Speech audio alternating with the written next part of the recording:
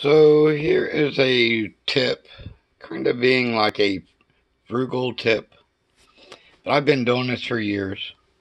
Matter of fact, you can see that this lid right here has a date of 4/17/19, even though it's technically 4/9/21.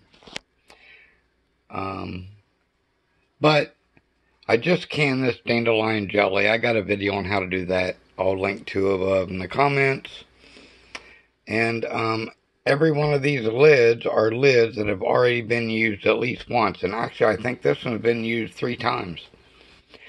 So when I see people freaking out over canning lids, you can see I'm pushing. There's no sound. They're all good. They're all sealed. When I take the bands off, they'll still be sealed. And up here are more lids that I have. Now, I don't use them if they're rusted. But if they're not rusted, I'll reuse the lids over and over.